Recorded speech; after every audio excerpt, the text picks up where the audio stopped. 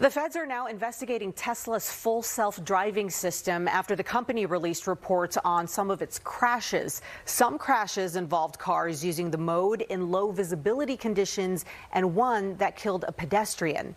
NBC Bay Area's Ian Cole explains what they're looking for and has reaction from consumer watchdogs.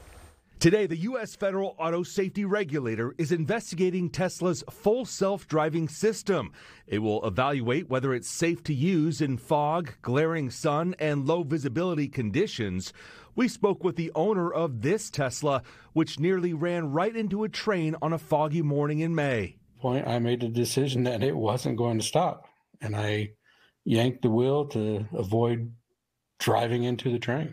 Craig Doty says it was in full self-driving mode, and he's glad there's an investigation, though he estimates he's driven over 20,000 miles around Ohio on autopilot. Doty says it nearly cost him his life.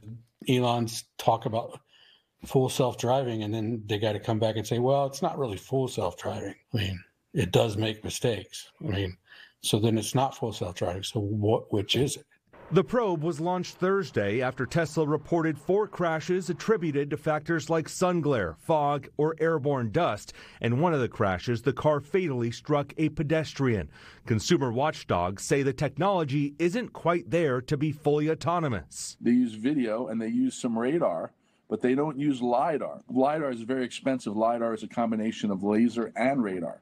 So when you're just using cameras and you're using some radar, that can be fooled very easily, and that's why people die. The investigation comes after an event last week to unveil a fully self-driving robo-taxi that doesn't have pedals or even a steering wheel.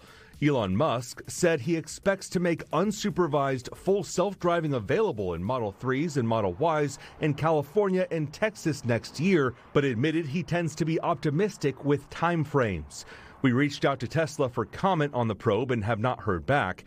The company has warned before that the system cannot drive itself and drivers must be ready to intervene at all times. Ian Cole, NBC Bay Area News. Ian, thank you.